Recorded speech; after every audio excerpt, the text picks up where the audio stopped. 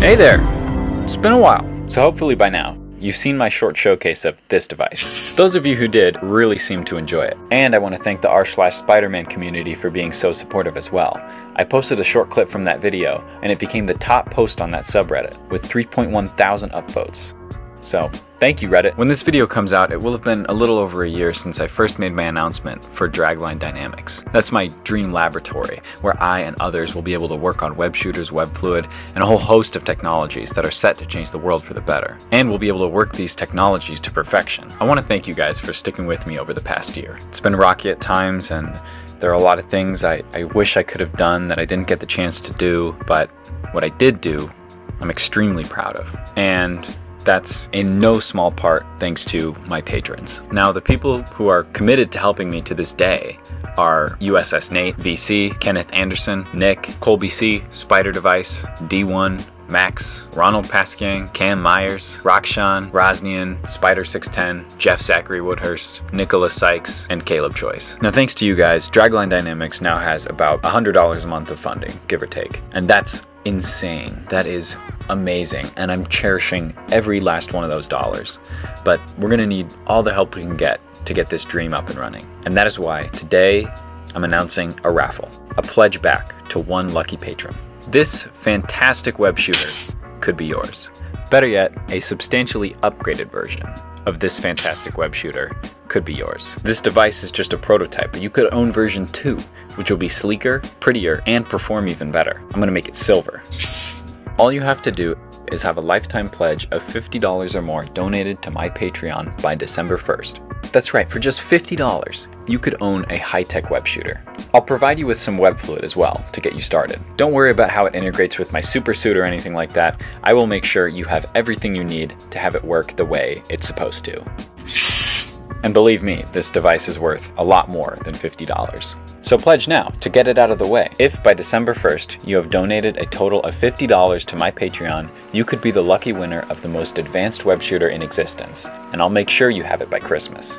For the winner, I'll do my best to fulfill any requests you have for the design before I ship it to you. Now, there will only be one winner, but remember that all of this money isn't going to me. It's going toward the funding of the Dragline Dynamics laboratory, and that can only mean one thing. You contribute to the future of scientific research on web shooter. And that's always a good thing. Oh, and current patrons, all you people I mentioned earlier, regardless of your current lifetime pledge, you guys are automatically entered, no worries. Thank you guys for your continued support, really, from the bottom of my heart. So with all that said, let's get into the technical breakdown of this device. I'm sure you're all dying to know what kind of engineering went into this bad boy. It's kind of a lot. Let's check it out. I started designing this device in January, and I knew a few things going in. I knew it would use the existing hardware for my concealable web shooter, which was already very high performing, but needed help with a few things. I knew it would need electronic activation of the webbing. That means it needs an actuator to convert electricity into movement. I knew it had to regulate the web fluid temperature. That means it needs a heat source. Both of these things will require drivers and a controller of some kind. And I knew it had to integrate with my trigger glove that I had already built, which you can learn about in this video. Most importantly, it wouldn't have a battery. It would be powered by my already developed Supersuit Power Pack, which you can learn more about in this video. Just click the card to be sent there. I elected to break up the web shooter into distinct modules that serve different purposes. There would be the main unit, which houses the aluminum body of the concealable web shooter, as well as its other features, including the valve and the filling port. This unit would also have the heater and temperature sensor, which would regulate the temperature of the aluminum and the fluid within.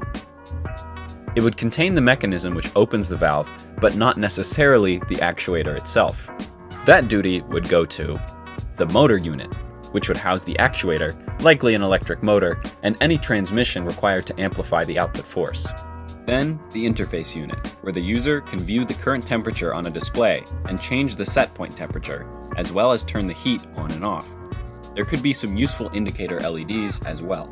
Then, you'd have the controller unit, which would interpret signals from the trigger, from the interface unit, from the temperature sensor, and convert them into signals sent to the driver unit, which takes the signals from the controller and converts them into the power that is sent to the heater and the actuator, which in turn act on the aluminum web shooter in the main unit.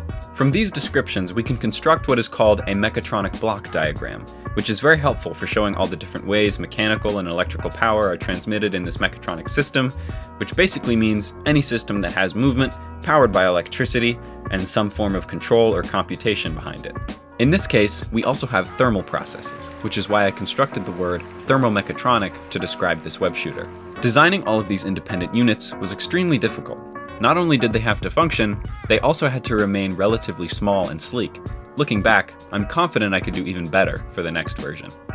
Now, the main unit, despite its importance, is still relatively simple, except for a few things I'll discuss later on. My first version of this contained a piston that can be pulled to actuate the valve, which the pre-built concealable web shooter could simply slip into from above. I also added an external extension of the button that is used to release the empty cartridges from the filling port. The heater was, at least initially, the most technically complex part of the main unit. But first, why have this feature at all? Temperature is a funny thing. It can vastly change the way our devices work.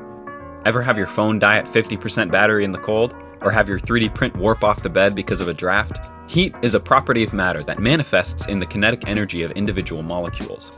The slower the molecules move, the colder the matter is. In gases, this results in a decrease in pressure. In liquids, this results in an increase in viscosity or thickness. If you've been watching my videos for the past year, you'll know where I'm going with this. The Hagen-Poiseuille equation models steady viscous fluid flow through a circular pipe, like the nozzle of our web shooter. It uses length, diameter, viscosity, and pressure to model the speed of the fluid, as the pressure balances the viscous force in an equilibrium. Keeping the geometry of the nozzle the same, we can see that decreasing the pressure will reduce the speed of the fluid, and increasing the viscosity will do the same.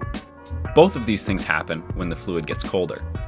So that's why we see things like this when I'm operating in 28 degrees Fahrenheit or -2 Celsius. In that temperature, the vapor pressure of my propellant drops to 39 psi, which means the pressure difference, the actual driving force of propulsion, is only about 24 psi. That's lower than car tire pressure, and it definitely helps to explain what happened here. And this isn't even taking into account the viscosity increase. If you want to know more about how this works, I definitely recommend my series on web shooter science, where I talk about these concepts in depth.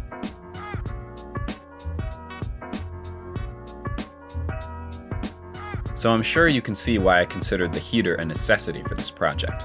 And rather than resistance heating, where the electric power loss in the heating element gets converted to heat directly, I elected to use a Peltier module, which in theory is more efficient because it moves thermal energy from one side to the other, instead of converting from electrical energy.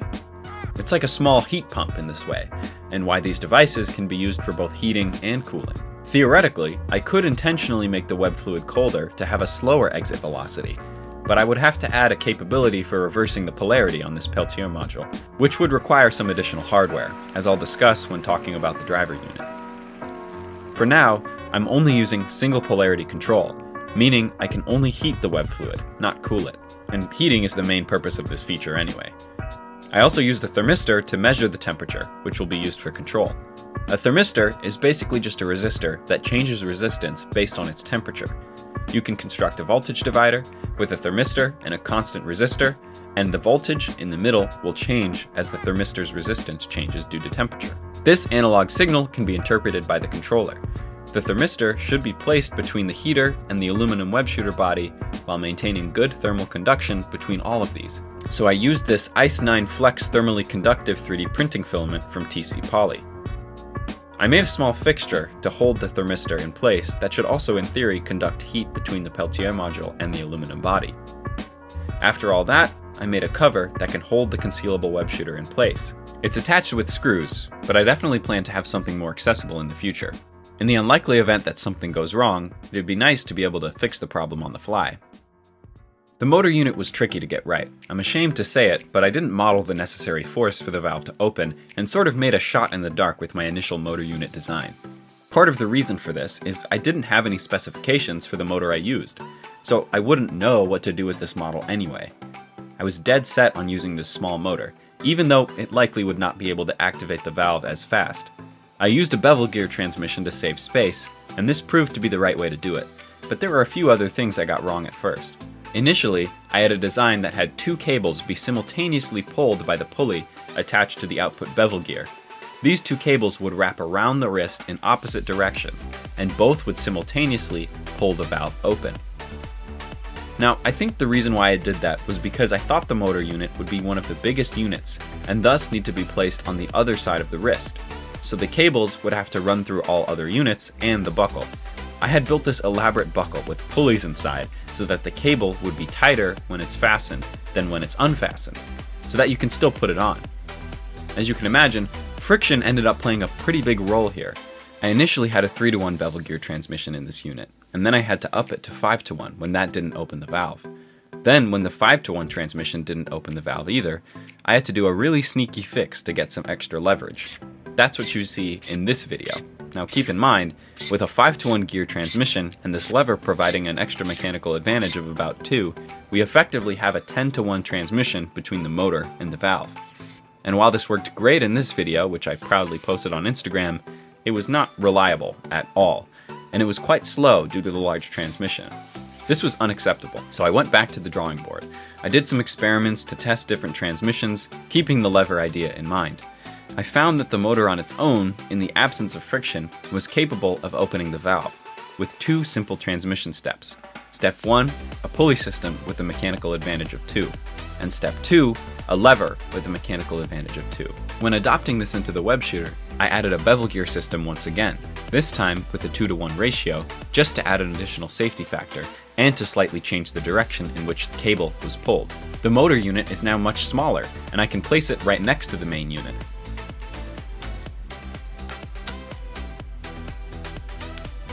I learned so much while designing this. For instance, there are so many ways to design something, but the best ways may not be obvious. You've got to dig deep for them. Next, let's go over the interface unit. Here, I decided to use 3 buttons. That's even before I knew what the interface would be. I figured any basic menu GUI needed 3 buttons minimum to function, as up, down, and enter. I added the smallest display screen I could find. I wish the screen could do color, and I kinda wish it was a touch screen, but it does everything I need it to do. Just show the current temperature and the set point temperature.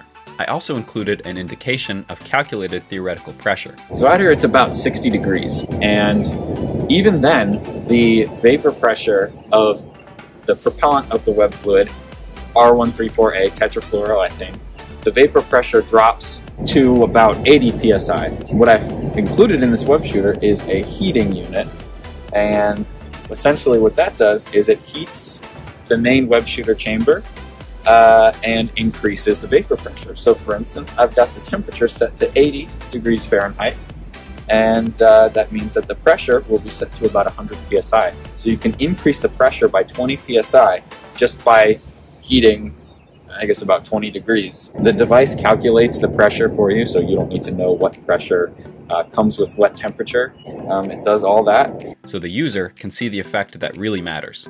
This is a form of feed-forward control, meaning that while we don't measure the pressure directly, we can still approximately control it using a reasonable assumption of physical laws. In this case, the vapor pressure of the saturated propellant should have a known value at a certain temperature, and I exploit that here. I added 2 LEDs of my signature colors blue and orange, and I ended up using the orange to indicate when the heat is on, and the blue to indicate when the web shooter receives a high value from the trigger. Both of these lights provided valuable when troubleshooting the functions of the device. The controller unit is quite simple. It really only has one component, an Arduino Nano. This is a small reprogrammable microcontroller, which I've programmed to use information from the 3 buttons on the interface unit, the temperature sensor in the main unit, and the trigger output, and decide what the motor and the Peltier module should do, as well as manage the LEDs and the display.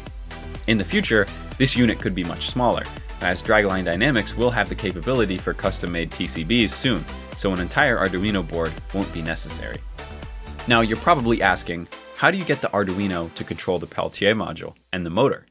Well, that's where the driver module comes in. Drivers are integral parts to any mechatronic system, but are sometimes forgotten in design.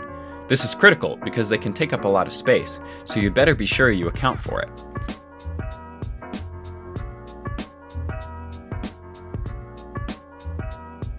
When you're using low-power electronic devices like LEDs, you can just have them powered by a digital output pin, like those on the Arduino in my case.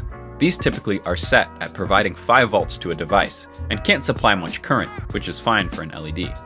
However, a higher output device, like a motor or a Peltier module, will require current that the Arduino cannot supply, and may also require a higher voltage. Then, a driver is required to take the low power signals output by the Arduino and amplify them, drawing power selectively from the power supply. A motor driver will almost always consist of an H-bridge, and my webshooter is no different. An H-bridge is a clever bit of circuitry that allows control over the polarity of the output, which is, in this case, the motor. This means we can control the direction of rotation. It's important because we will need to open the valve and allow it to close, as the transmission we've created is not easily backdrivable. I constructed my H-bridge to draw from a 12-volt source, using 4 field effect transistors as shown here. When these 2 transistors are provided with a high value at the gate, and the other 2 are provided with a low value at the gate, then the motor spins clockwise. When the gate voltages are reversed, the motor spins counterclockwise. I had to play around with this a bit, and I had to add 2 smaller bipolar junction transistors to amplify the input signals from 5 volts to 12 volts, to ensure that the H-bridge is comparing the gate voltage with the motor supply voltage successfully. My power pack has a standard regulated 5-volt output, so I needed a converter inside the webshooter to supply the motor's power. Which is why I developed this inhibitor chip to protect my higher brain function. That's why the driver unit also includes this boost converter, which I have set to output 12 volts given a 5-volt input. If you've never encountered these converters before, this may seem like magic, but these guys follow the law of conservation of energy. If my motor draws 1 amp of current at 12 volts, then it's consuming 12 watts of power, or 12 joules per second. And this output energy cannot be more than the input energy, meaning the input energy has to be at least 12 joules per second. With 5 volts at the input, that means the converter is drawing 2.4 amps of current, and it's probably higher than that due to inefficiency in the circuit. That is to say, some energy is lost as heat. So there's a little engineering lesson for you. When you amplify output voltage, you're also amplifying input current. If I wanted to have my Peltier module both heat up and cool down the fluid, as mentioned earlier, I would need a second H-bridge, for a total of 8 MOSFETs. That would take up a lot of space in the webshooter. Luckily, since I'm only heating up the web fluid, I only need 1 transistor as a driver. I found that the Peltier module still builds up quite the temperature difference when only provided with 5 volts, so I elected to get its power directly from the power pack, to lower the current that's flowing through the boost converter, as I'm using one of the smallest boost converters there are. That means our driver module consists of 5 field effect transistors, 2 bipolar junction transistors, and 1 boost converter, as well as a handful of resistors. I used the Ice9 Flex filament again to make a heatsink for the transistors, even though MOSFETs do not get super hot in this situation. That also makes them good for drivers because there's less power loss from resistance. All of this results in the driver unit being the bulkiest unit on the device, except for maybe the main unit. But I'm confident that with a redesign and the inclusion of custom PCBs, its footprint can be reduced a considerable amount. To tie it all together, I added this 3D printed buckle, which can certainly be improved as well. I used some silk orange PLA filament to give all the unit covers a nice sleek look, though since not everyone is as keen on these colors as I am, I'll be giving the raffle winner an upgraded sleek silver model. So what's next? Well, it's been a stacked year. I made plans and I carried them out. I made a non-planar 3D printer specifically for Spiderman lenses. I made a couple of different Doc Ock tentacles. I made a concealable web shooter. I made a smart triggering glove, and I made the most advanced web shooter to ever grace the earth. Most importantly, I taught you guys about web shooters and robotics, physics, chemistry, geometry, and electronics. I did experiments, and I did simulations. Hopefully by now, you can trust that given the resources, I can tackle any engineering problem headed my way. So it's time for me to get ready for Dragline Dynamics. For the summer, you'll see me post a lot, and there will be new content, I promise. I'm also going to do some shorter segments of clips I'm proud of from this year, and some recuts of older videos. I think you guys will enjoy these, so stay tuned. As for new content, I'm shifting gears to focus on my next big project, a web shooter that's meant for swinging. And yes, Dragline Dynamics is coming, so enter the raffle for a chance to win this web shooter, or simply chip in any amount on my Patreon at patreon.com/theamazing. It's all for the greater good, so help us out.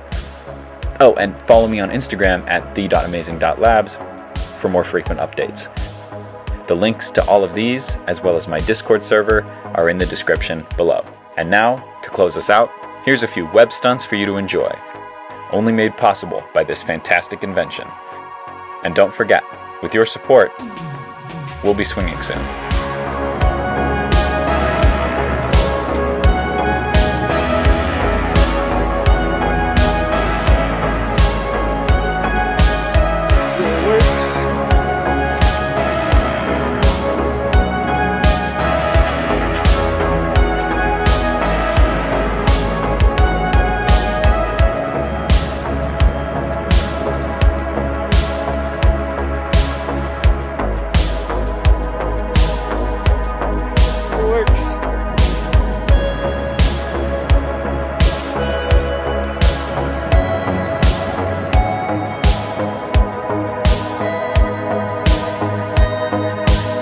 Works.